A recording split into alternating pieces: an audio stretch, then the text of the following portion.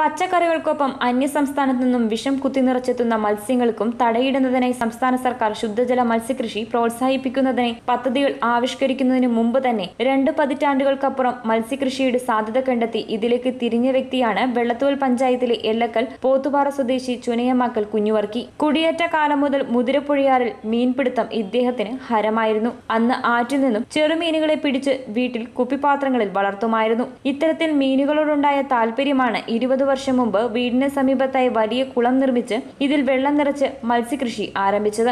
വീടിന്റെ മുറ്റത്തോട് ചേർന്നുള്ള 2 സെന്റ് സ്ഥലത്താണ് കുളം നിർമ്മിച്ചിരിക്കുന്നത്. ഇതുകൂടാതെ വീടിനോട് ചേർന്ന് മറ്റൊരു കുളവും നിർമ്മിച്ച് മത്സ്യകൃഷി നടത്തുന്നുണ്ട്.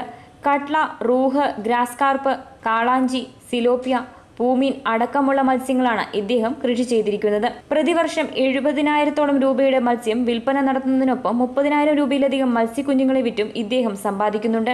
ഇപ്പോൾ ഒരു 20 വർഷമായി ഞാൻ തുടങ്ങി 20 വർഷമായി. അത് ചെറുപ്പം മുതലേ ഒരു താല്പര്യം അങ്ങനെ തോന്നി. ആരെ നടക്കുമ്പോൾ മീൻ കുഞ്ഞുങ്ങളെ കിട്ടും, അങ്ങനെ വളർത്തും. പ്രത്യേക ഒരു താല്പര്യം അതിനോട് തോന്നി. അത് കാരണം കൊണ്ട് ചെയ്തുകൊണ്ടിരിക്കുന്നു.